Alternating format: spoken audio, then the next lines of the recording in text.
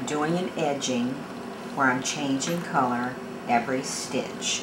I joined in my corner here, and what I'm doing is I'm going to make sure that I work over the yarn that I'm not using.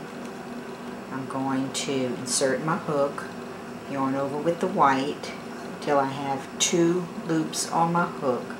Then I'm going to pick up my pink and yarn over and pull through with the pink. Now I'm going to make sure that my white is here. I'm going to work over it when I insert my hook with my pink. Then I'm going to grab my white and pull it through. Now I'm going to make sure that my pink is sitting on top of my stitches. Insert my hook, yarn over and pull up the white, pick up my pink and pull through. Now if you do this, if you make sure that your color, unused color, is lying on top when you insert your hook and pull through,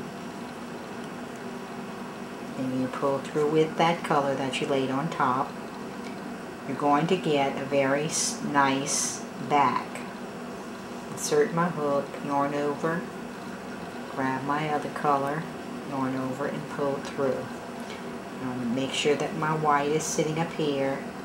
Insert my hook with my pink, yarn over, then grab my white and pull through. It's a little tricky to get your hands to work together, but it does make a very nice, unusual edging.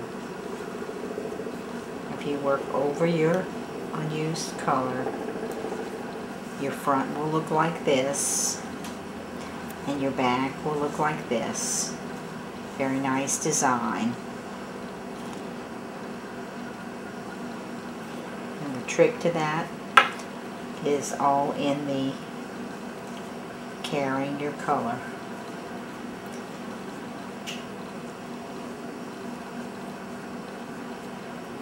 Now your yarns are going to get tangled, you can see.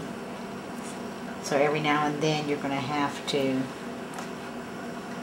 switch them around to untangle it.